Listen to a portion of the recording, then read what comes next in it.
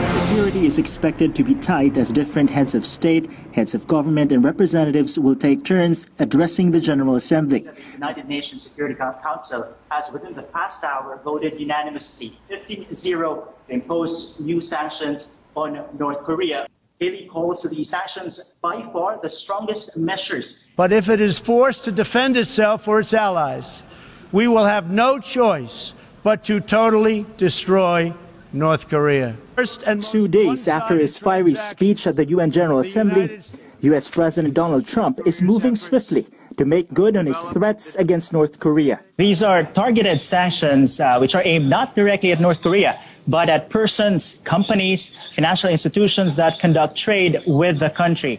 Trump also lashed out at Iran, whom he accused of supporting Hezbollah and other terrorists. The Iran deal was one of the worst and most one-sided transactions the United States has ever entered into. The ignorant, absurd, and hateful rhetoric filled with ridiculously baseless allegations. United Nations Secretary General António Guterres is calling for a pragmatic, peoples-oriented approach as the world continues to grapple with persisting drug problems. I'm convinced that we need to have much more peoples-oriented policies, trying to look into these also from a humanistic perspective.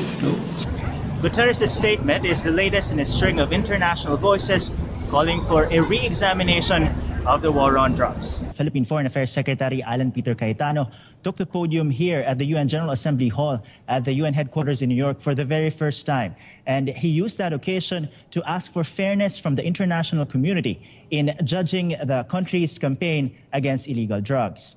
The Philippines' comprehensive campaign against illegal drugs is a necessary instrument to preserve and protect the human rights of all Filipinos. It is never an instrument to violate any individual's or group's human right.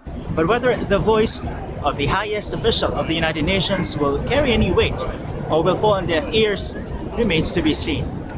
Mike Navalio, ABS-CBN News, UN headquarters, New York.